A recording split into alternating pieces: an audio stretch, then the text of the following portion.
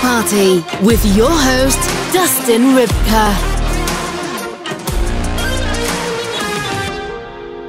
Hello and welcome to Sex Party. I'm your host, Dustin Rybka, and this episode is all about the power of the pussy. My guest today is Lindsey Darger. She's a certified sex coach. Lindsey is going to do a lot of things in this episode. It's a ton of value. She's going to find the G-spot. She's going to point out how you can find it. She is going to show you how you can squirt. She's going to answer the eternal question, can everyone squirt? There's an answer there. She explains how to have cervical orgasms. She talks about the difference in normal clitoral orgasms and cervical orgasms and the craziness that you can get into when you get in touch with yourself. No pun intended. We talk about her event, Pussy Paint Night. Listen, it's an amazing episode.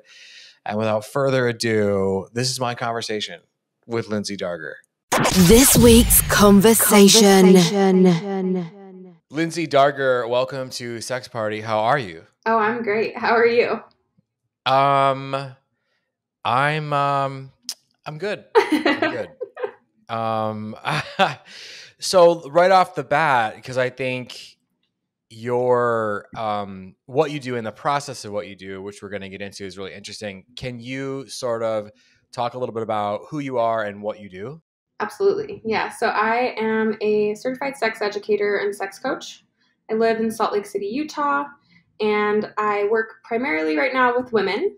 And I teach them all about sex, of course. And right now I'm doing like foundational things in my programs around hormones, periods, cycles, anatomy, communication, right? Just some of the basic things that we didn't learn about in our education system. And so, I just like talking about all things sex. And I put a pretty big emphasis on self-love as well, because I think it's a really key ingredient to creating a thriving sex life with yourself and then with your partners. So that's a little taste.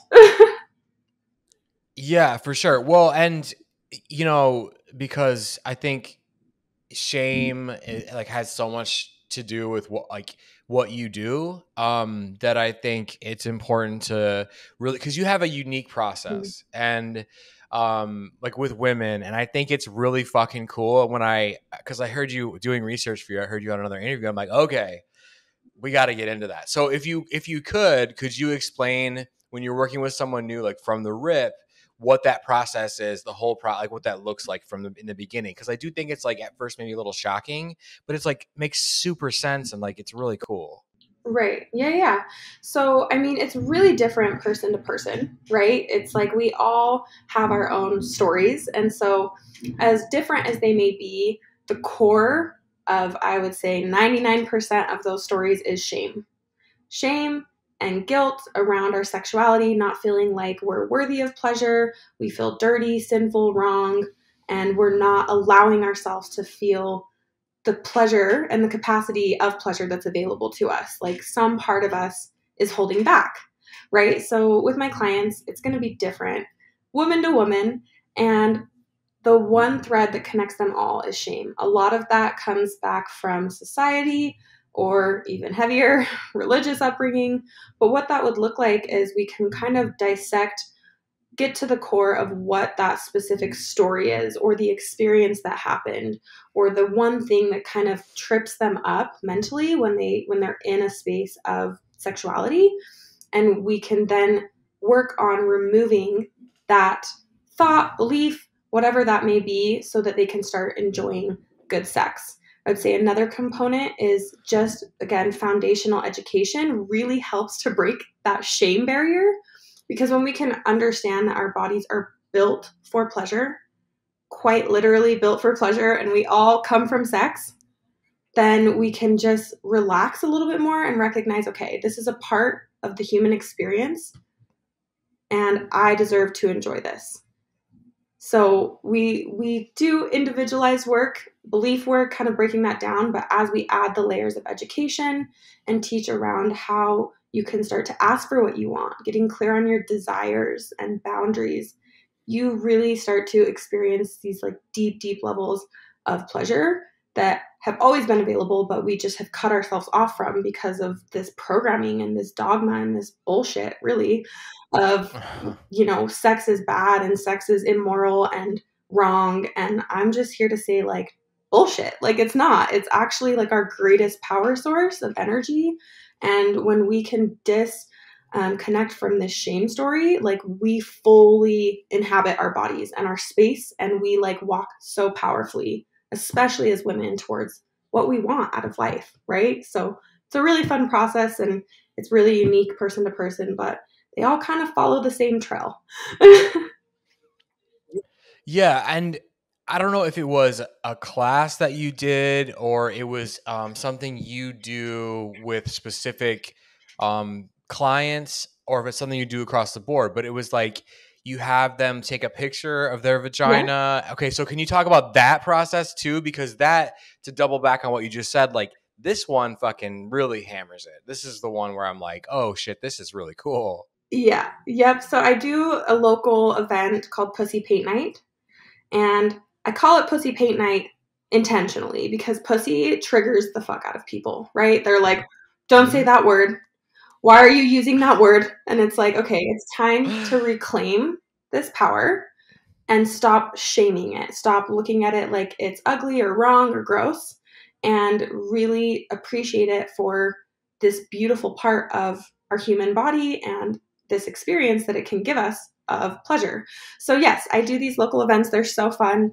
I have women come and they take a picture of their pussy or their vulva, the external part of the anatomy, before they come. And we do a little bit of embodiment work first because it's usually pretty nerve-wracking. I live here in Salt Lake City, Utah, and the LDS culture here is just huge. It's the predominant religion, and there's just a lot of shame that goes hand in hand with that. So I would say the majority of women who come to these classes have some sort of shame story or, dogma put on them from this religion that sex and their body is bad. And I'm like, nope, let's rewrite this whole story. So they come, we do some like yoga, a little bit of movement so they can get out of their head and stop thinking so much about the fact they're going to pull out this picture of their own, vulva in front of all these other women, right? You don't show anyone. You sit across from each other, like on tables. So you're not actually showing anyone, but it's still like, oh my God, I'm looking at this photo and there's people in the room. So we talk a little bit about it before we dive into the painting portion. And it's always so incredible because I ask them, like, what was your experience taking this photo? And some women are like, I felt so empowered. Like, I felt great. That's pretty rare.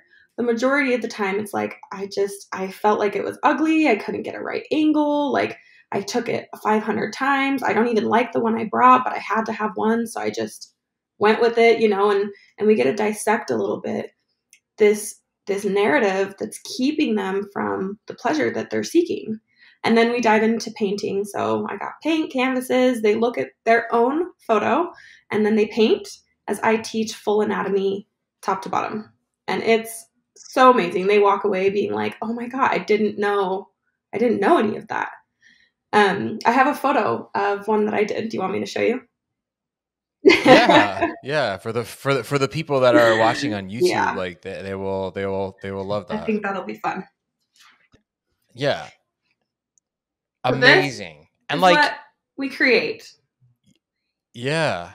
Dope. So if you're listening to the audio version of this, you can jump over to YouTube and check out the painting. It was like incredibly like like in my head, I'm like, oh, so it's like a paint, like everyone's drinking wine, and like that was like a fucking masterpiece. Like the way the technique that it was done in, it looks fucking amazing. Like great colors and shit. Fucking thank awesome. You. Yeah, love it. And I think so. This is fascinating to me, and I want to. I have so many questions, so we're just gonna like fire them off at you. First of all, how often do you do this event? So about every 6 weeks, I put the event on. Okay. Mm-hmm. Okay. How long have you been doing it for? For about a year now. And it's a 4-hour event. Okay. So like you just said, in my mind, I'm thinking like girls get together and drink wine. and, or painting. And yes, that sounds like a lot of fun. And my mission Sure. is to really talk about the root of what's happening. So I don't do alcohol, and Right. we talk about real shit, because I'm like, we need to actually have a real conversation about this, and not make it a joke. Like, let's just like paint and like drink wine and like laugh about it. Like, yes, good time. And when we drink alcohol, it's somewhat of a way that we can dissociate from life and problems, right? And it just relaxes us, makes us feel more comfortable because, of how alcohol interacts with our body. But what I'm calling women into is like, let's actually be present with how uncomfortable this makes you feel, so that we can completely shift the narrative, so you can actually start to change the way you look at your body. It's not a joke, actually. It's fucking powerful. Yeah. And that's what I mean is like, I suggested like the wine or what, because that's like the only thing that I, my dumb like white male, like, a bunch of women go painting, and because people do those events where they have like wine or beer and they paint by numbers and it looks cool. But what you showed me was like so much more like museum quality than that. And not like knocking anybody else's paint by numbers shit. Do your thing. But that's why I was saying the wine. I wasn't saying like, oh yeah, you guys are getting blasted and painting, vaginas on the wall or something, right? But like, so every 6 weeks, you've been doing it about a year. What was the initial reaction? Were you nervous to put it out there? Were people like, you're insane? Did you get protested because you're in Salt Lake City? Like what? No, honestly, I've gotten really great feedback from it. And I initially did it because some of my girlfriends and I got together a few years ago for a girlfriend's birthday party, and we decided to do this. We're like, let's take a picture and paint and have like a pussy paint night is what we called it. And so in turn, I decided to make that into an actual event that I host locally. And, the place that I hosted it, she was like, I'd love to promote your event. I'm like, cool, it's called Pussy Paint Night. She's like, oh, I can't promote that. Like, I can't put that on my business page. She's like, you can still host it here. I love what you're doing, but I just like can't put pussy on my business page. I'm like, okay, fair enough. I feel like that was the only kind of pushback I got. But, I tell people sometimes and they're like, it's just the word sometimes catches them off guard. But the event itself is going to push you out of your comfort zone. So my kind of standpoint is like, if the word triggers you so much, then maybe this event is going to be like a little too much for you, because you can't even see past that to be able to look and see like the beauty of your vulva when you're looking at it, right? Yeah. And I am kind of just like a little bit more outspoken, raunchy, I'll swear.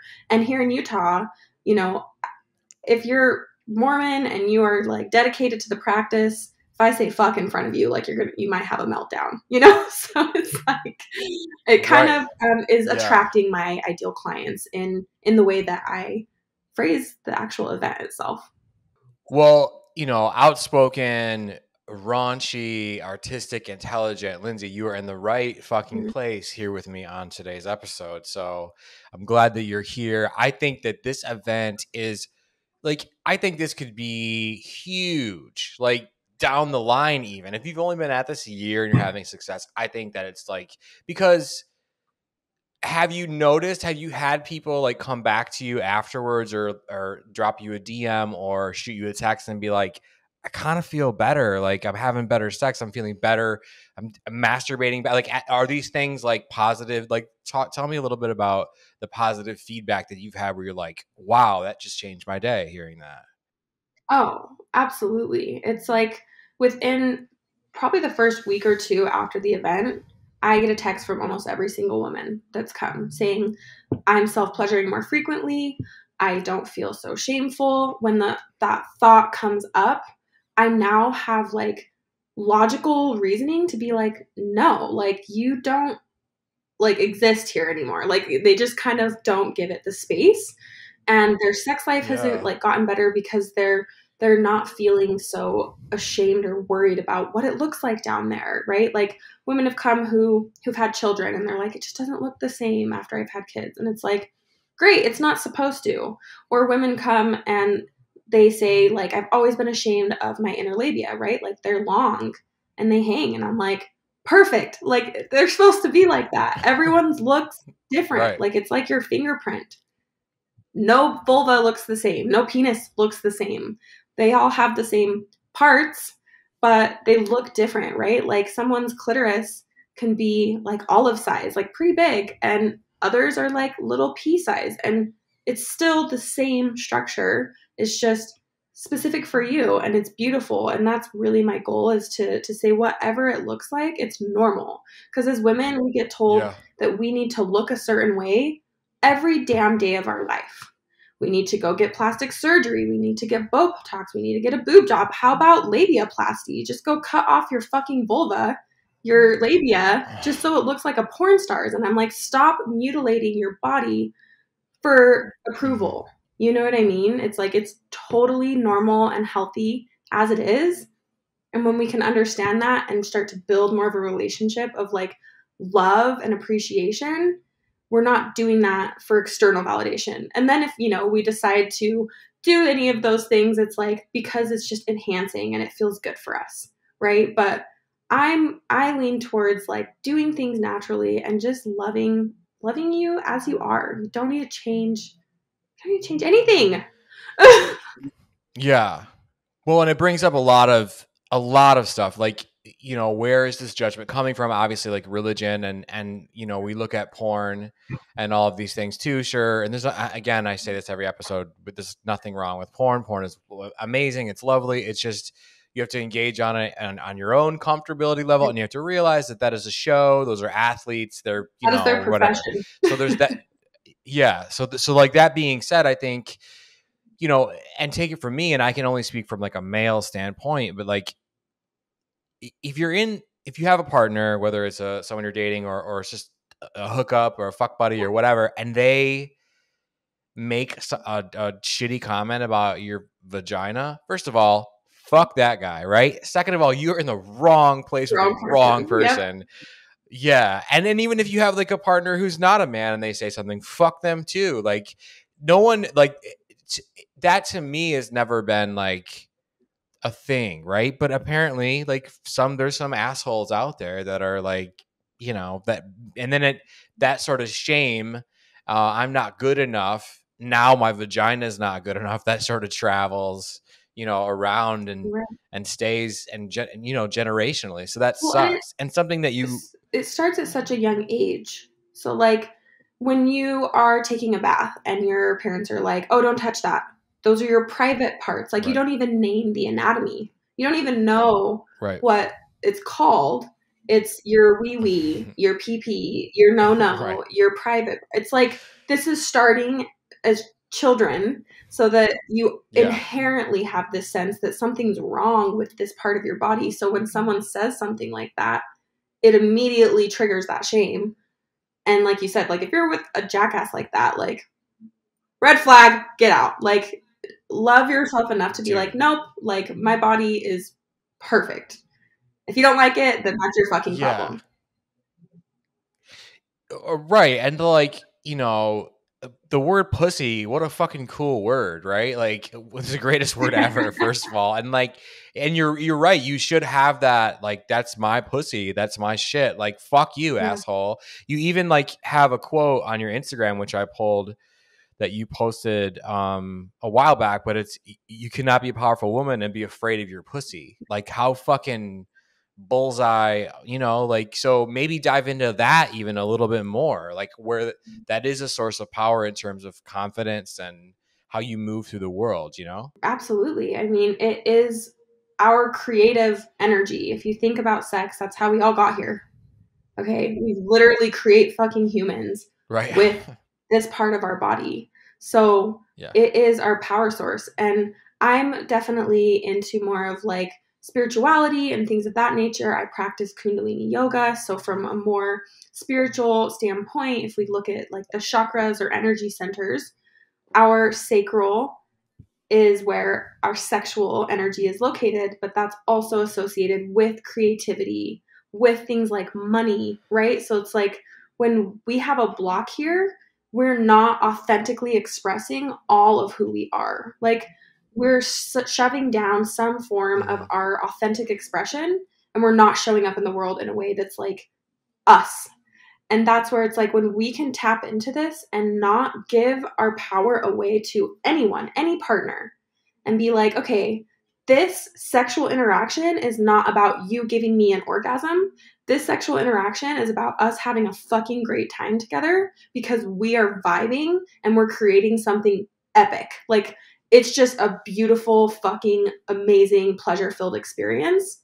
And when we don't have that confidence because we don't know how to even give ourselves an orgasm, or we're so disconnected from our own pussy, it's like we will be with someone and like we get almost codependent and like hooked into this like sexual tie and this energy, and people could like treat us like shit or talk down on us, and we'll just accept it because it's like, well, okay, you know, it's like, take your power back, like learn how your body works. Learn how to orgasm, learn what you really like, and fucking ask for it. And when people can meet you there, great. Like, that's where you want to create sex from, right? Even if it is just like a one night stand, or you're just like meeting someone for the first time. It might not be a long-term relationship, but it's like, I don't know about you, any sexual interaction I have, it gets to be fucking great. And if it's not great, like, like I have one life to live, and I've got so many orgasms I need to have, you know?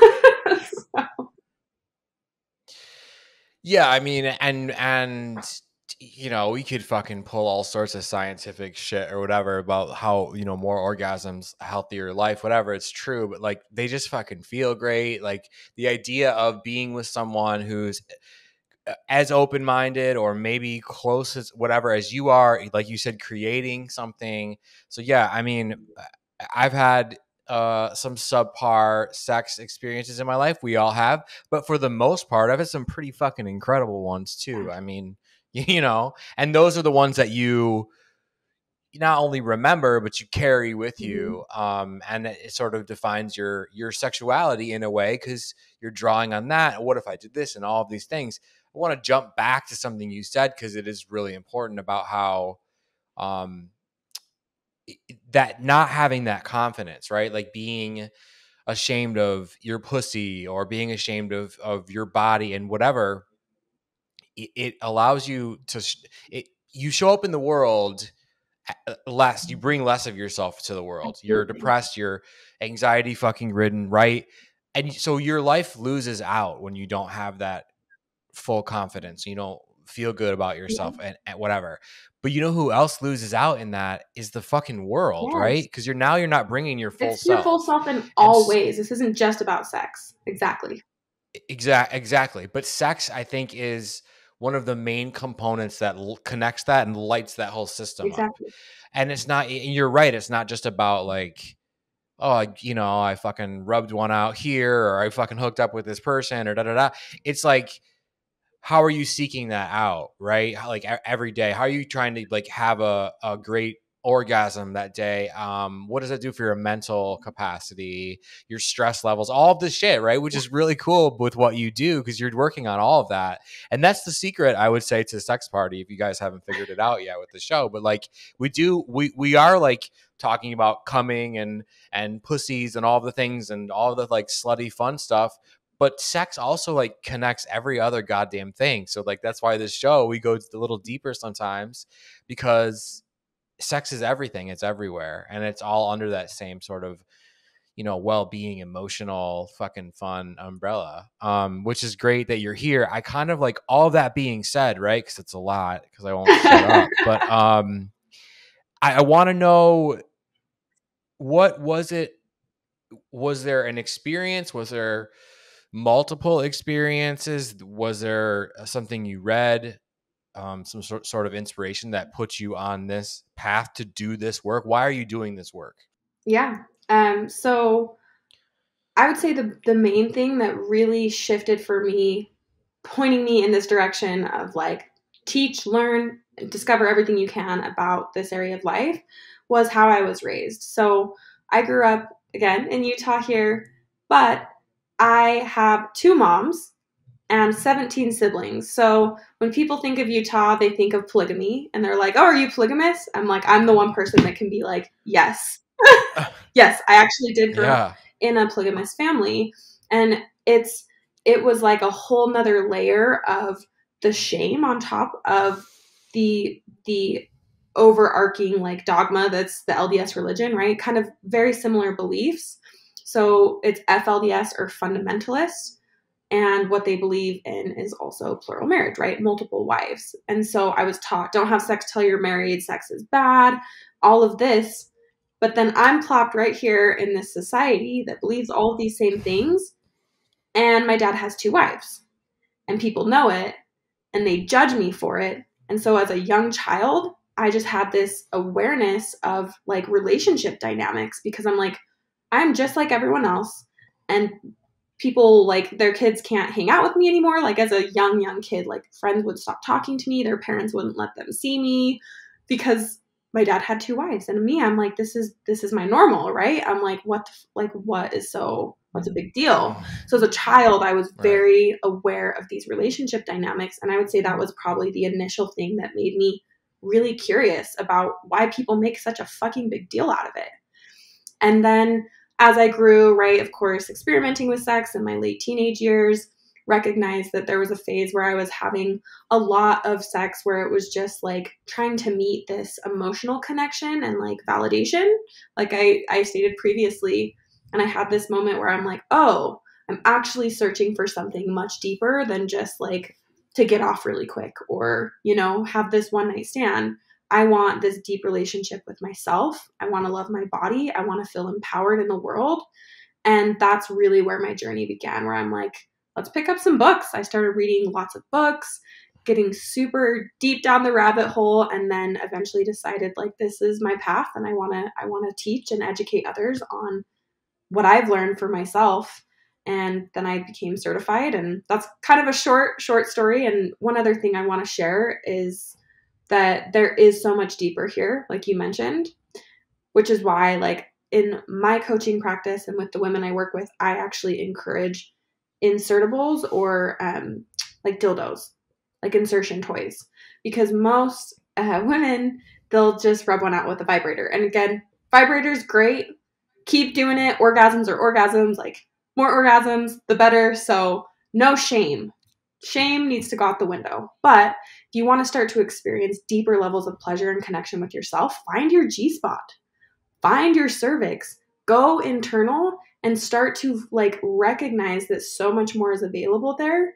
And it can get uncomfortable at times, which is why women tend to pull away. But the reason is because it's vulnerable and it takes a level of trust and surrender, as well as willingness to go to those deeper levels and like to really open yourself. And a lot of women get so stuck in that like masculine, I have to do that it's hard for them just to like relax into it. And that's like what I teach. Like, let's get you these deeper levels of pleasure and orgasm and teach you again anatomy so you know where to find these places. But then you need to like do the work, like, or play. We'll call it play. It's fun. Sure. Yeah. Again, tons of questions. Let's just start at the beginning of that second piece. If someone's listening, watching in the audience, right? Let's find the G-spot, right? Like, can you explain where that would be located, how to reach it, all of the things, and from your professional standpoint, because this is fucking gold from a professional like you. So. Oh, absolutely. So when you are looking at your vulva, right, and we'll just start by saying this. The external anatomy is the vulva. The vagina is not anatomically correct. It's just one part of what you can see from the outside. You can see the vaginal opening, but you can't even see the whole vagina, right? So let's start calling it a vulva. That's kind of like, it's a nice word to know the anatomy, but it's like, I don't really like feel super turned on when someone's like, my partner is like, let me see your vulva. I'm like, like pussy. Let's go with pussy. That's why I love the word. It's just so like, it's sexy. It's empowering. So Well, the audience will also know, not to interrupt you, the audience will know that we started this off in the beginning of the episode. I'm like, oh yeah, they're painting their vaginas. Yeah. So even myself, like listen, I'm not I'm a fucking idiot, right? That's why I'm doing this show, is because there's so much to fucking learn, even the basics. So nobody should feel bad. Your host just fucking fucked it up right in the beginning. So We all do vulva, it. pussy, like, I'll catch myself and I still. think that I mean, it's okay. Like, we know what yeah, you're talking about. But again, the more education sure. is just like, it's the better. Yeah.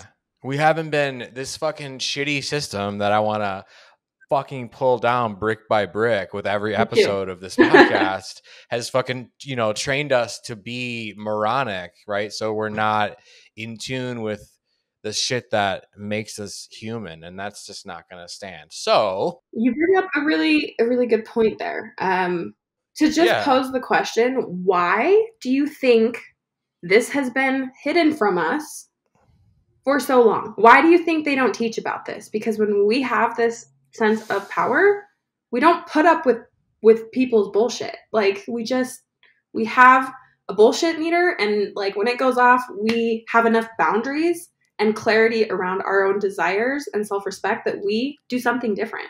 So it's like, oh, what an easy way to control a population by saying sex is bad, you're going to go to hell if you have it. It's like, right. Interesting. Right. So back to the G-spot. Sure. The G-spot, if you go into the vaginal canal, you're going to go up and curve towards like the anterior wall, so towards your belly button. So that's where you're going to be reaching. Now, you're feeling for kind of like a ridged, bumpy area. It's almost like spongy. That's technically where your G-spot is. But let me explain a little bit more about the G-spot. So the G-spot is actually the urethral sponge. Now, you pee out of your urethra. A lot of women don't even know that. They think they pee out of their vagina because that's where you bleed. So why wouldn't you pee out of your vagina, right? You have a whole different system for that. Your urethra is connected. It's a tube connected up to your bladder. And the pee moves from the bladder down the urethral tube, out the urethral opening. That's how you pee. Now, around the urethra is called the urethral sponge. And it is tissue that protects it from infection. So when you get aroused, it swells with female ejaculate. It is not urine. And it gets puffy and squishy, and it feels like a sponge. So that is your G-spot. So what's happening when you get aroused is it swells, and you can find that again on the anterior wall towards your belly button, and you can feel it's a little bit ridged. And when you penetrate it, especially when you're not in like a super aroused state, it's probably going to feel a little bit like you have to pee because you're touching a bit of the urethra. If you're highly aroused, the more pleasurable it becomes. And if you penetrate that long enough, you can actually ejaculate. It is, again, not urine. So that's how you would squirt as well, is by penetrating the G-spot. And that's how you would find that for a G-spot orgasm. Now, it's functional as well as it's built for pleasure. So functionality, yes, it swells so that when you're having sex, no kind of bacteria can get into your bladder to create a UTI or urinary tract infection. But also, again, it creates really intense sensations of pleasure, and it's another form of orgasm. Yeah, I mean, right? It could be a fucking blast. No pun intended, right? But now that we've arrived here at the squirting thing, right? We might as well address it, because some people will argue, oh, it's not real, it's pee, blah, all the fucking horse shit, right? But then, as you just said, it's female ejaculate. So can everybody squirt? Is it a function? Like, let's just put the debate to bed once and for all with you, like. So my first thought when you said that, I'm like, if you're bad at sex, just say that. It's like, it doesn't exist. It just doesn't exist. I'm like, it does exist. It happens every time you get aroused. And the reason it happens is so you don't get an infection. It's your body's built to support this act of sex so that we can procreate, and also so we can enjoy it. Pleasure's built into sex so that we want to do it, because if we didn't want to do it, we would not exist. So pleasure is your birthright. Literally, you are meant to have pleasure. You are meant to enjoy this. Through and through, the clitoris itself is the only organ in the body that sole purpose is pleasure. It literally does nothing else other than give you orgasms. So there again is your permission slip to let go of any shame you have around this. And back Yeah. to the squirting, yes, that swells. It happens every time. It is difficult to have a squirting or G-spot orgasm when you are so uptight and you cannot relax. You will not be able to release and relax that sponge or that muscle to actually ejaculate. So what I would say is practice really getting relaxed. And then another more tactical tip would be to pee before sex or before you play with your G-spot, so that if that sensation comes up of, oh my gosh, I have to pee, you can just be like, oh, I just peed. That's not what's happening. I'm actually just hitting the G-spot. So keep penetrating it, and the more aroused you get, that sensation will go away, and then you'll be able to actually have an ejaculatory orgasm if you are able to relax enough into it. So my belief, and just based off of the science of how the body works, is yes, everyone can squirt. But back to my original statement, if you're bad at sex, just say that. Don't be like, it's not possible. I'm like, no, you just haven't found it. Yeah, people get so fucking angry about it. You know, it's like it's just like one of those eternal fucking back and forths, like, which is like whatever. And that's amazing. Like the value you just dropped right there. Holy fuck, right? Because I mean, you put a rumor to bed. You know, you showed everyone where the G spot is, how to have a squirting orgasm, what's happening. You know, like, and I would imagine, especially someone who has never had one, like the first time is like an insane release, and that's like, of course, physical release, but also mentally, right? I can't even imagine. Absolutely. Yeah, it's this place of like really feeling so relaxed, and you know, you are excreting fluid. So like it is wet. There is this really, I'm forgetting the name of the company, but you can just look up like waterproof blankets. But there's a company that sells a squirter blanket that's waterproof basically, and like you put it down, because if once you find this spot and you know how to push that button, plan on washing your sheets every time. Like it's just it's quite a bit of fluid that can come out, and so the first time that it happens for someone too, it can be kind of shocking of like, oh my gosh, like literally there's like this puddle, like did I pee? Like and so understanding the anatomy, how things work, and going at it from that angle is really supportive. And sometimes depending on where, because all of our bodies are built a little different, right? Like some of us are taller, we have wider hips, shorter, right? We all have the same parts, but your G-spot might be a little further up. It's in the same spot, but with your fingers alone, if you're practicing, you might not be able to fully penetrate it in that way. So that's where, again, I'm like, get some insertion toys. And I like glass, crystal, or I have like, it's called an Enjoy wand, NJOY, pure wand. You can look that up. It's a stainless steel curved wand. It's like, looks like a U. It's really, really curved. And that's a really good one to easily penetrate this spot and also get the pressure needed to actually have like an ejaculatory orgasm, a G-spot orgasm. So look up that toy if you want something that goes a little bit deeper than just, you know, your fingers or your partner's. Right. And so like when you start this process with someone and you start talking about insertables and G-spot and squirting and all of those things like we just did, are you easing them like, hey, try this, right? And then work your way up to like this thing you're like putting inside you and walking around with it all day? Or like, where does it, because I know it's different and whatever, but I know that sensation for some people can be incredibly powerful. Right.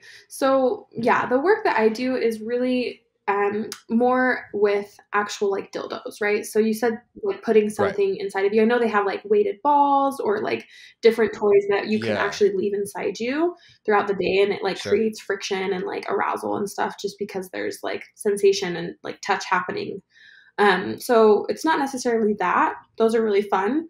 You can strengthen the pelvic floor with things like that, and with like doing Kegels, yoni eggs, and there's lots of different pelvic floor strengthening like sex toys on the market. Right. However, I have my girls get in my course. I actually gift them a toy, so they get a crystal wand. It's rose quartz. It's super cute, and also, you know, if you're into like the metaphysical properties of crystals, that's better. But Right. they're just pretty. Like, I just want to leave mine out to show, because it's like, you know, you want to display your Yeah. crystals. They're beautiful. Sure. So, but it's firm. Yeah. Okay. So when you are going into your vaginal canal, I like to explain it like this. So yes, this is playful and fun, but I do a lot of deep emotional and energetic work with my clients as well, because we hold so much shame around this. So again, we're having like this playful conversation around anatomy and all of this, and that's all great. And we hold emotion in our body. Okay. So let's say you go in for a massage and you're getting your back massage, and there's like a knot in between your shoulder blades, and it just like hurts. And sometimes if someone gets in there deep enough, like you might get tears welling up in your eyes, or you feel like a little bit vulnerable. We store emotion in our body, and we store emotion as women in our wombs and in our vagina, around our cervix, in this area energetically. So if we've had things like sexual abuse, trauma, miscarriage, abortion, anything like that, we are holding that in our body. So then when we go to have, let's say, just penetrative sex with a partner, they could hit our cervix and it could feel really, really tender, because there's emotion that's being stored there. In Chinese reflexology, your cervix is actually directly connected to your heart chakra. And so when you're penetrating this part in your body, it can feel really vulnerable. That's why I said you need to be in a state of like trust, surrender, openness, so that you are willing to like feel anything that comes up. And what I find with myself on my own journey of healing, that was my journey of experiencing through self-pleasure these emotions and even like repressed memories and like pain and stuff that I was storing inside of my body, that came up through a self-pleasure practice that I was then able to release and then reach deeper levels of orgasm. Does that make sense? Do you have questions about that? That sometimes is very heady. Yeah, I love all this, and you are incredibly gracious in terms of how you explain things, and I think that that goes a really long way, because some people just say like, "Hey, this is that." And I'm really lucky that I'm really good at picking guests, Yeah, you but are. all of my guests, yeah, all of my guests for sure, all of my guests have that thing that you have where you're explaining it with like you're almost glad to be explaining it. I think that just goes a long way. So yeah, I have a ton of questions, but I just like to let you roll and do your thing, and then I'll ask my questions. But I think I want to jump back for a second, because I'm curious. Everything you said, are you finding that when women come to you to start their work, their journey, their play, right? Is it that they've sort of assumed that pleasure and sex is just like, I'm just gonna bang one out. I'm gonna just rub my clit and watch someone's gram or porn or Mhm. whatever it is that their thing is. They just have a real quick Mhm. one, and then that's that, and that's their entire relationship with sex and self Right. pleasure, right? So that when they come to you, you're like, "Yo, you can do that." And And so is it like yes. that, or can you talk a little bit about that sort of okay, cool, you're doing that, but let's add this, and then that's where the insertion stuff, and why is it a deeper orgasm and all of that stuff? So Yes. So that is pretty like standard, right? And like you said, yes, and. So we build pathways to pleasure. Or that's how our brain works. We have neural pathways and we build habits, right? And our brain likes shortcuts. So when we do something the same way time after time after time, it builds a stronger connection to that thing, and we get there easier, right? It gets easier. That's what, consistency and momentum and all of that does in any part of life. Same thing with sex. So if you're doing the same thing over and over and over to get off, if it is just grabbing a quick vibrator or using your hand, looking at some form of like pornography or not, like reading some like erotica, like whatever your thing is, my invitation to my clients is that is fun and it's great. And let's connect you more deeply into what's available, which is deeper orgasms and more presence to the moment and your body. Because even in, those quick rub-offs, sometimes we can be so disassociated from our full body. We're just so heavily focused on the orgasm, and we're looking at external content, right, to engage that part of our brain and that imagination and all of that, which is fun. But when you can be present in the moment and start to explore in a deeper way, yes, emotions might come up. If you've had any kind of experience that's been emotional sexually, that's living in there. And if you haven't dealt with it, it's going to probably come up. But when you actually feel it and give it space to exist and not live inside your body anymore, it leaves. And then when you have an internal orgasm, it's like mind blowing. It's so much deeper. It's so much more than a clitoral orgasm looking at porn will ever be. And again, those are fun and they're a great warm up, right? A great way to like really get aroused. But when you're in that state, let's say that's your routine, do the routine, okay? Have the vibrator and do your thing. But once you've had one orgasm, now take it away. Get an insertion toy because you're now fully aroused. You just had an orgasm. Give yourself a minute or two to kind of like relax, because the clitoris can be a little bit sensitive, just like a penis, right after sex. Have that refractory period. And then use the insertion toy and start to go a little bit deeper. Take away the porn. Like, notice where your mind goes. Are you constantly going to a fantasy or something outside of yourself?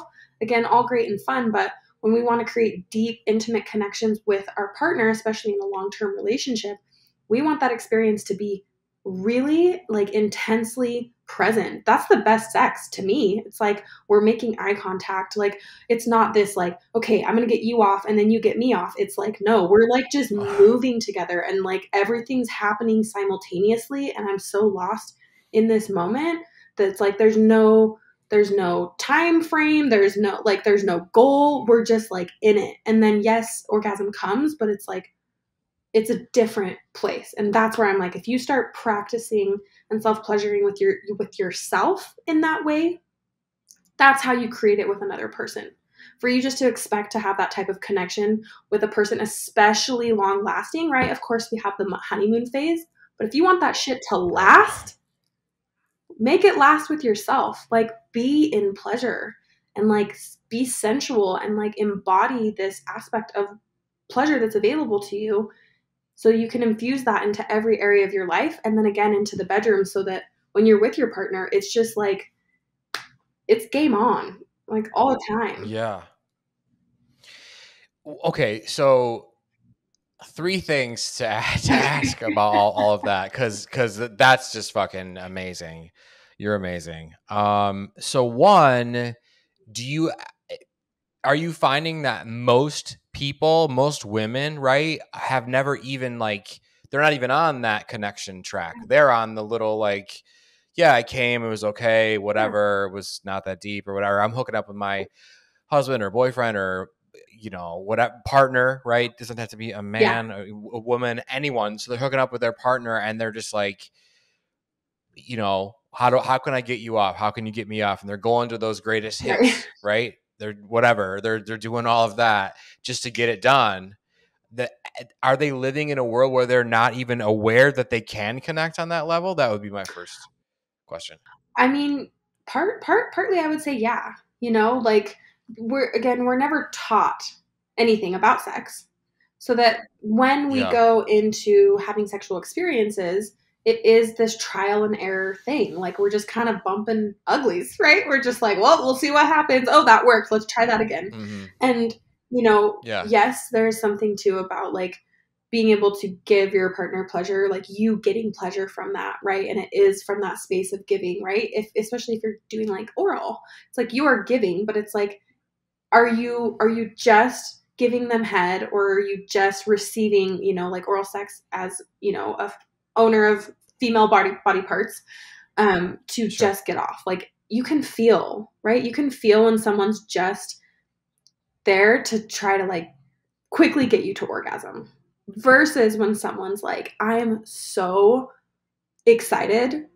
in this moment to be giving you this blowjob or to be like eating your pussy. Like you getting excited is just as pleasurable for me as it is for you. So that I would say is a distinction of how that looks when you're actually doing I'm getting you off action. Does that make sense? Yeah. There's a difference. Yeah. So it's like being engaged in the present moment and not out here. I don't think we're taught that. Yeah. We're taught disconnect. And even like in the whole sex toy industry. And I'm like, whatever you have, great. But I've really made it my mission to like, I want to talk about the deeper shit. Like, I can give you sex toy recommendations. Here's a position and some lube. Like, yeah, ask me and I'm going to give you a good recommendation because I don't put shit in my body that is toxic.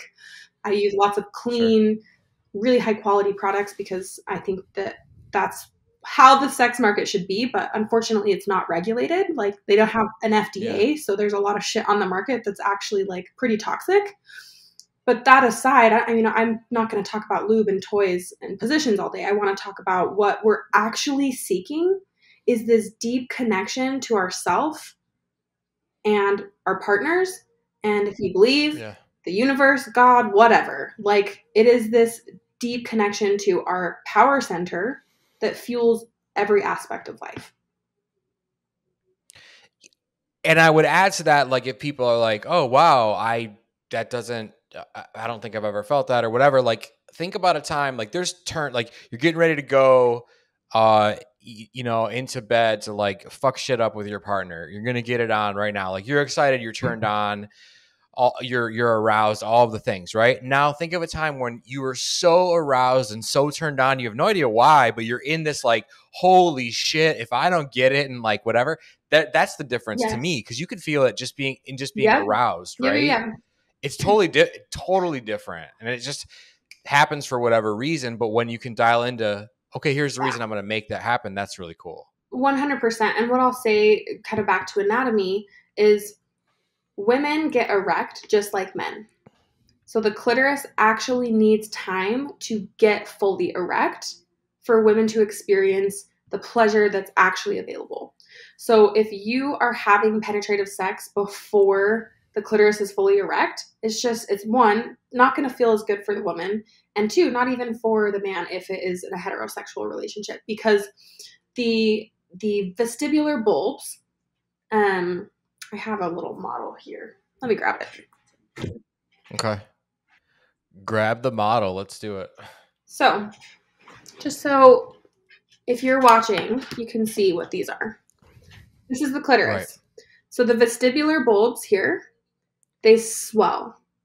And if you are having sex before they swell, it's just not going to feel good going into the vaginal opening, which is right here.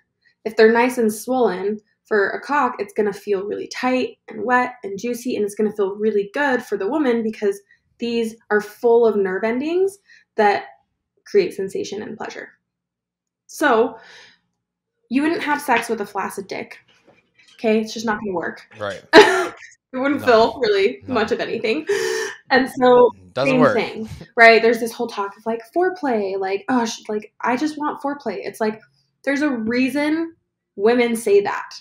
There's a reason. It's actually because they're not fully erect. Like they need to get fully erect as well to experience the pleasure that's available to them and to you. So like you were just saying, right, about the arousal, like comparing it to like those moments when you're like so aroused and you're like so ready to go. And it's in those moments when you're like, you have like the hot, steamy sex that's just like made up of dreams, fairy tales, whatever. And then in the moments when like you're just doing it because like, yes, like it would feel good and you're in a relationship and like, it's like, take time for your turn on.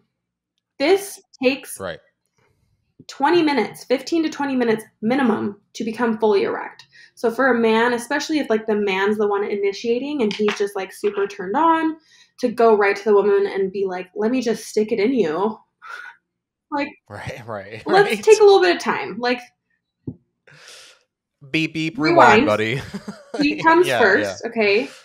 Mm-hmm. Warm her up. Take 20 minutes. And it doesn't need to be direct genital touch either. You don't need to be like, okay, well, let me like finger you or eat you out like right away. Just like massage her back. Like touch her inner thighs. her stomach, like these parts of the body that don't seem erotic actually are more erotic than directly going for it. Now, if the woman's meeting you in that space and she's like, hell yeah, I'm horny, let's have a quickie, like she's just like, she's ready to go too. There's nothing wrong with that either. But what I'm trying to explain here is like, there's a reason why all of these like, terms that we throw around all the time of like foreplay and like, she just wants all of this in the bedroom and it's just so much work. And it's like, you're just being lazy for one. Oh God. Yeah. And a piece of shit. Yep. like you're a lazy piece of shit. Let's just call it what it is. If you're bad at sex, just say that. Like, it's okay.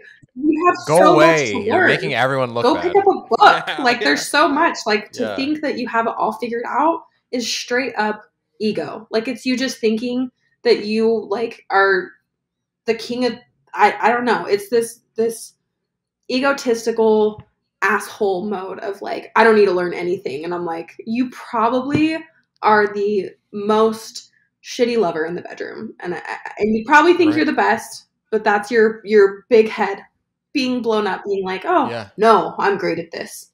I don't need to learn about sex. Sex is just sex. I just put it in, right? And it's like, what the fuck? No, you need to learn. And when you can be so dedicated to giving as much as you're receiving, that's when shit gets good. That's when you actually are able to receive the best orgasms of your life.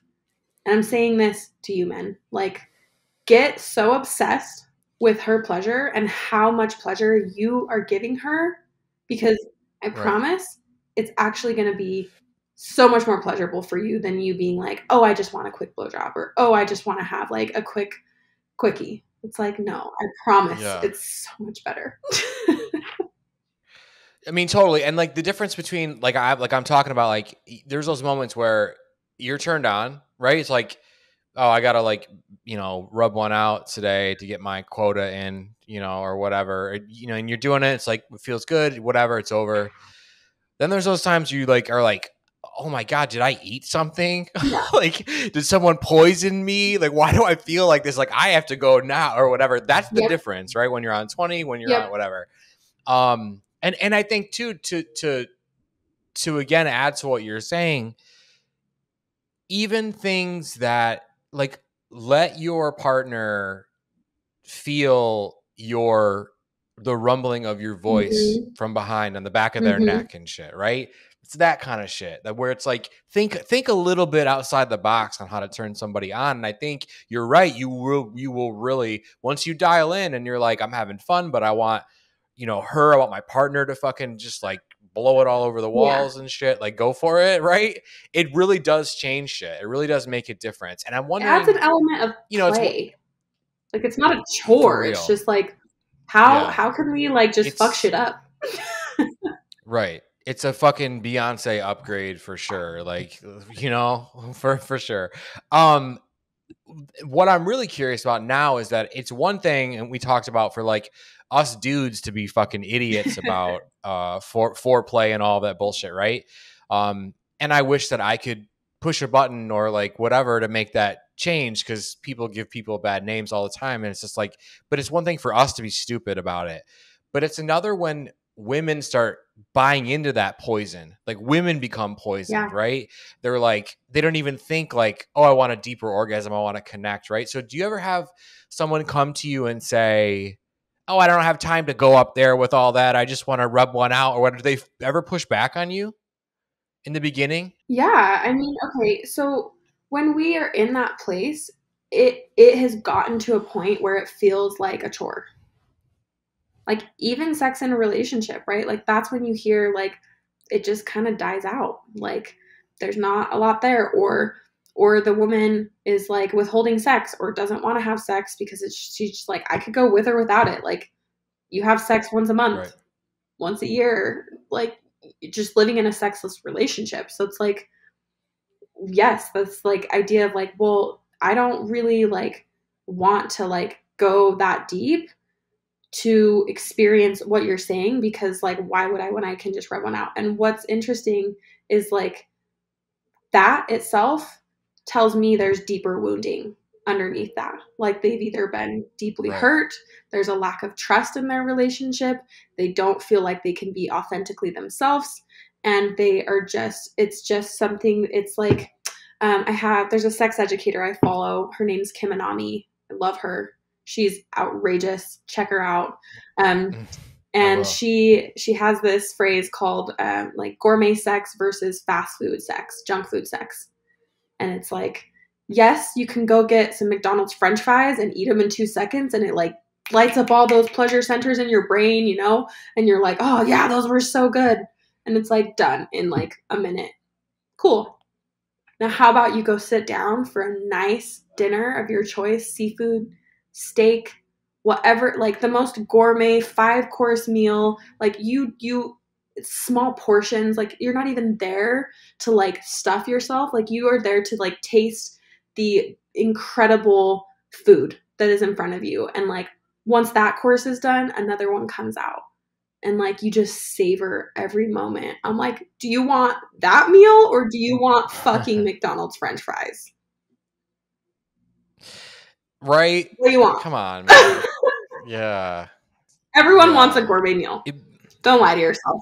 Yeah, and exactly. And that's what I mean. That's what I'm driving at, because we've all gotten used to that like quick little convenience thing. If you don't like check yourself, like, oh shit, this isn't supposed to be like this. It's supposed to be fucking phenomenal, like whatever. So at the very absolute minimum, right? Like, what would you recommend? Sure, have your clitoral orgasms and whatever, and do the little, you know, rub out sessions and whatever. Because I get it, we're busy, yada yada yada. But like, at the minimum, how often should they be like checking in with themselves, like really fucking grinding for it, and be selfish about it and do their own thing? Is it once a week? Is it 3 times? I mean, what do you suggest? You're on it. So I do a weekly self-pleasure practice. I have a downloadable on my website. It's free and it goes over my self-pleasure practice. It breaks down kind of how I set the space and also the amount of time. So I dedicate 45 to 60 minutes. So I set aside an hour. And the first part is all about setting up, and I talk about bringing in sensuality or the 5 senses. So like lighting some candles, putting on music if you'd like, making sure you're in like a clean space, like actually treating yourself like the goddess you are, right? Like if you want others, your partners to treat you that way, treat yourself that way, okay? Take a bath, like whatever feels good, put on lingerie, like lots of ideas, right? Sight, smell, taste, touch, sound, however you can enact those senses. And then you'll move into the self-pleasure practice where you're doing a insertion toy.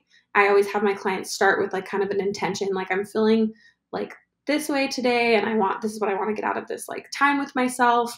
And then I always have them like dance or just stand in front of a mirror naked. How often do you do that? If you have body shame, you typically look away, you won't make eye contact with yourself, that you like are crawling out of your skin. Notice if you are feeling incredibly uncomfortable just being alone naked with yourself. No shame. There's nothing to feel like wrong about. That's just an indication of, whoa, I got some like deeper work that wants to be done to be healed around this so that I can truly show up confidently in my body. This is not about how you look. This is not about shape, size, anything. This is about you loving your body. And that's what this practice is dedicated to. And then you would go and actually use the sex toy, self-pleasure, and start to welcome the space of if there's emotion that comes up or even anger, right? Like if you've had an experience and you didn't get to say no, right? There's probably a lot of anger and tension that lives in your pussy. So like have a minute where you like scream in a pillow and like punch, dance to some music, like move your fucking body.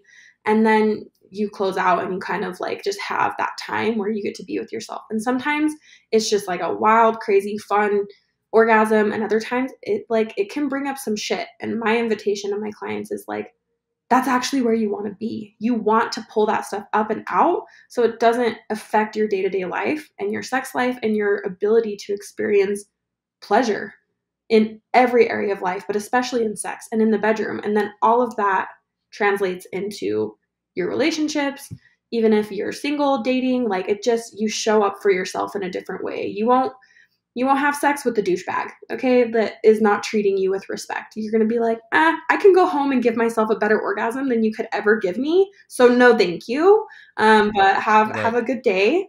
And then when you do meet someone who's like, yeah, like he can meet you there, game on, game on, and when you're just doing those like very junk food surface level orgasms all the time, it's like you're seeking for this deeper level of fulfillment and like depth and connection. So it's like you meet a douchebag and you're just like hungry for that connection. So you're like, well, I'd rather get fucked, and it's like you want to get fucked because you actually want to put something inside your pussy. So maybe just get a dildo, Right. and like do it.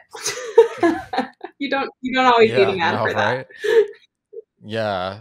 And then you don't have to kick anybody out Right. afterwards either, That's always fun. Yeah, that's the worst. Oh my God. I think, to cap this whole thing off a little bit, right? I think, a lot of women will start to say, "Oh, I think I'm asexual," right? And that's like, I think, right? And what do I know? But like, that's like a warning sign, probably. Like, no, you're not. But if you've gotten to that place where you don't feel good about yourself to have pleasure with a partner, have pleasure with whatever, and you're coming to this, realize that, like, I think, we're sure it may be true that someone's asexual, but that's really like, it's like a 0.5% or 1% of the whole population is asexual. And I think that Right. that's just a very sad place to be. And so Well, I think that can be a warning sign too. yeah. Like, shit, I need to get back in touch with my, Yeah, my stuff. totally. I mean, I just would invite anyone who feels that way to just ask deeper questions. Just ask why. If authentically you're just like, I just don't like it, but there's no reason to why you don't like it. Okay, great. But I would I would place a bet that 100% of the time there's a reason why you are just so shut off from that center.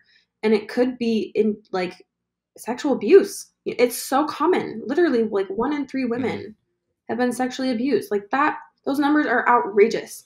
And we think that It's not insane. talking about sex helps.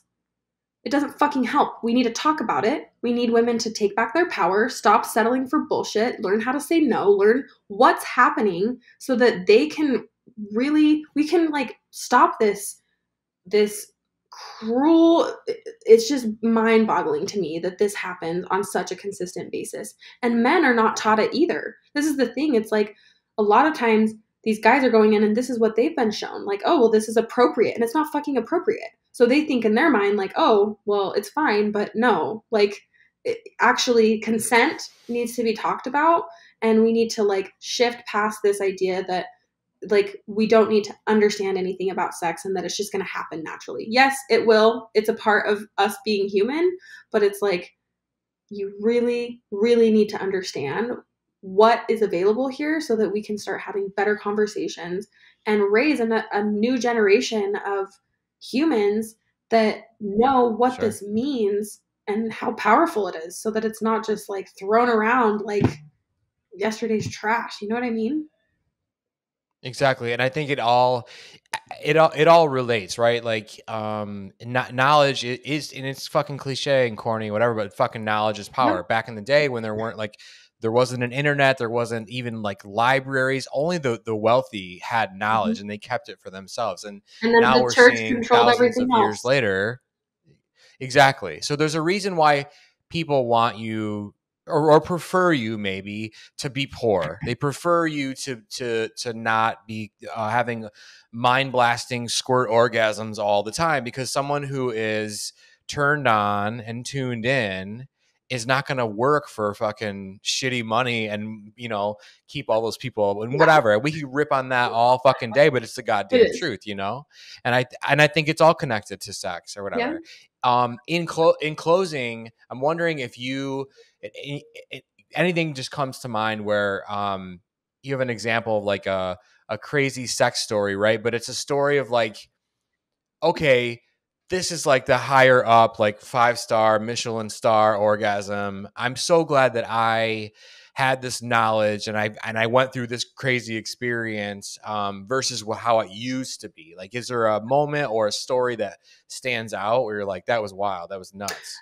For like myself or clients or Yeah, personally, person. like your own sex life, your own like kind of, Absolutely. if you feel Yeah, comfortable yeah. sharing I it. mean, what I'd like to share around that is that I've had those orgasms with my partner.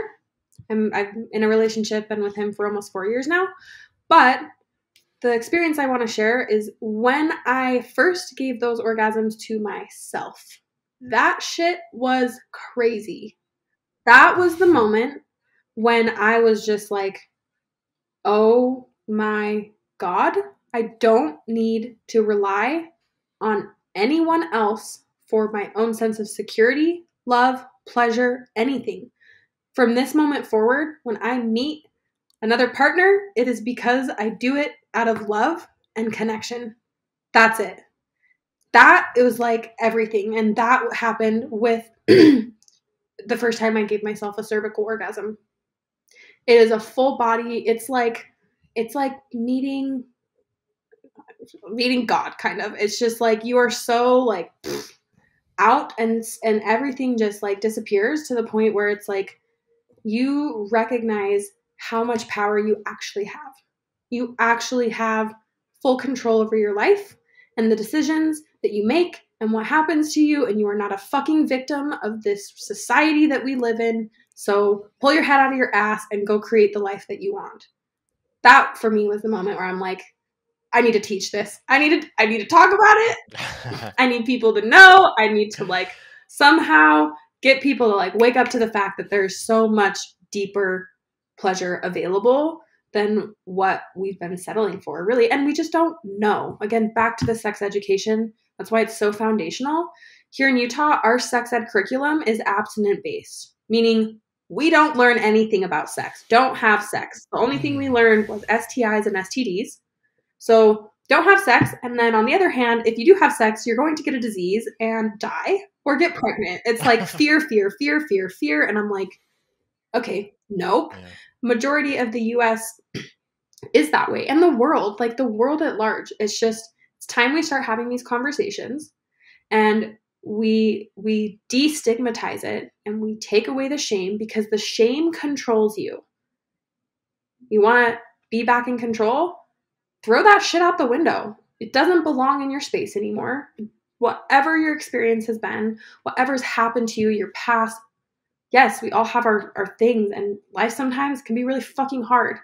But if we can take those experiences and we can channel that into showing up as a better fucking human, we can literally change the trajectory of this planet and where we're going. And so many people are so doom and gloom with this whole 2020 pandemic and the world's going to hell and the presidency. It's like, okay, well, you have your own power. Stop giving it away to the election, to the president, to the pandemic. Like, right. Let's start living more authentically. And I truly believe that the way we can connect back to that authenticity is through our own body, our hearts, and our fucking pussies. Like, let's go.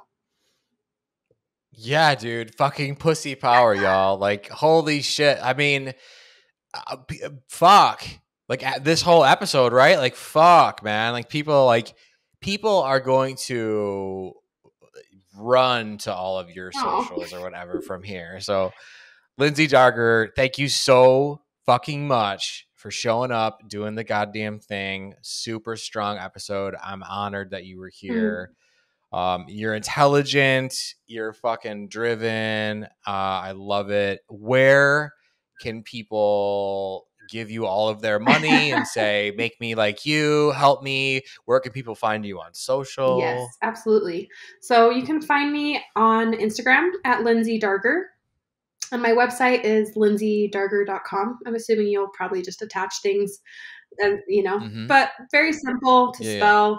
And I am launching my next cohort of women in my group program in July. So that is a 12-week group coaching program, 10 spots available. And then I do one-on-one coaching, as well as check out my site and my social media. I make ridiculous posts and reels, and I really try to make light of the situation. I think laughter and humor is the greatest medicine. And when we can stop taking it so damn seriously and start to play and just have fun, it will transform everything. So yeah, connect with me in any way. And I look forward to chatting with any of you who want to reach out.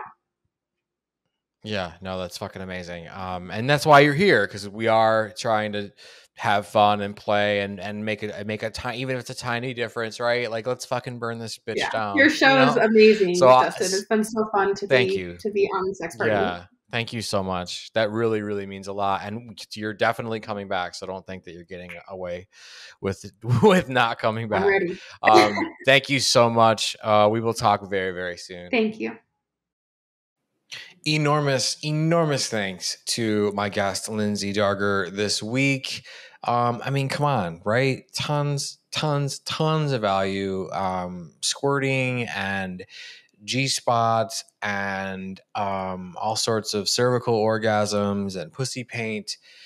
Thank you, Lindsey. You're amazing. That episode was packed full of it. Go show her some love on her Instagram. Work with her. Hit her website. If you're in her area, attend Pussy Paint Night. And then, tweet it out. Tag the show. Tag Lindsey. If you guys are loving Sex Party, if you're appreciating these episodes, there's a couple things you can do to show that love and appreciation. You don't have to do these things.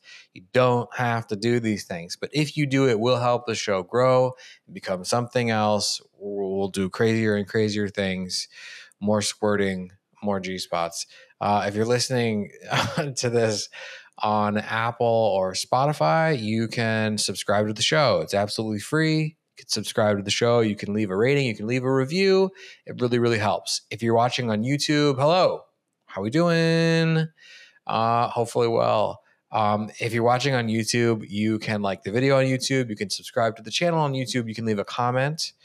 As always, you can find me on Instagram anytime. Send me a DM, talk about whatever you like. And of course, I will see you back here next fucking week.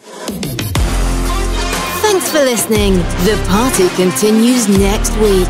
Click subscribe and let's make this a regular thing. Follow the show on Instagram and Twitter @SexPartyFM. Follow Dustin @Dustin Rybka.